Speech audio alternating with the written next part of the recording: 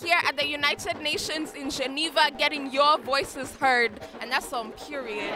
1.8 billion! So to you, the 1.8 billion young people, keep making your voices heard.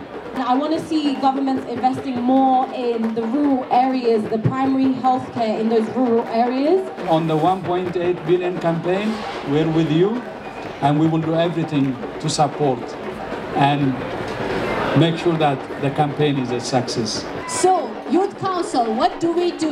We basically ask for one thing: young people as equal partners on decision-making tables.